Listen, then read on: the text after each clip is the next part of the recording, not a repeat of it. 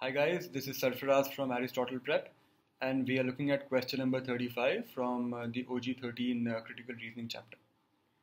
So the stimulus says the computer industries estimate that it loses millions of dollars when users illegally copy programs without paying for them is greatly exaggerated.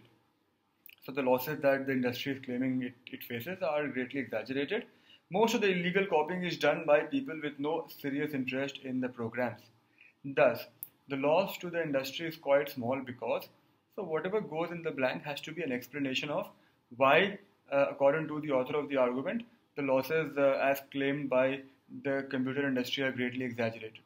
Okay, let's go through the options then. A says, many users who illegally copy programs never find any use for them. Whether the users find use or not doesn't take away from the fact that it is or it could be a loss. The fact that the user is not buying the program but illegally copying it could be a loss for the computer industry. So A doesn't give you a good enough reason why the loss to the industry is quite small. B says most people who illegally copy programs would not purchase them even if purchasing them were the only way to obtain them. Now this looks interesting because what it says is the only reason these people are illegally copying programs is because they can. But if the illegal copying was to be completely banned or stopped somehow, then these people would never buy the programs because they don't really have any use for them. So in that case, the loss to the computer industry is actually quite small because these people were anyway never going to buy their programs. It's just because it's illegally available, they're downloading it. But if it were not, they would never pay for it. So then there is no loss as such. So B looks like a good option. Let's hold it. C says, even if the computer industry received all the revenue it claims to be losing, it would still be experiencing financial difficulties.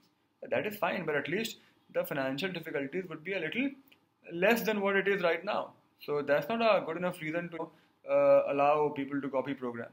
So not a good enough answer.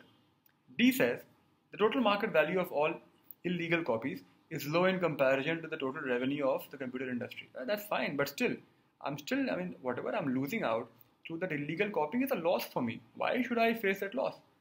He says, the number of programs that are frequently copied illegally is low in comparison to the number of programs available for sale. Same problem as with option D.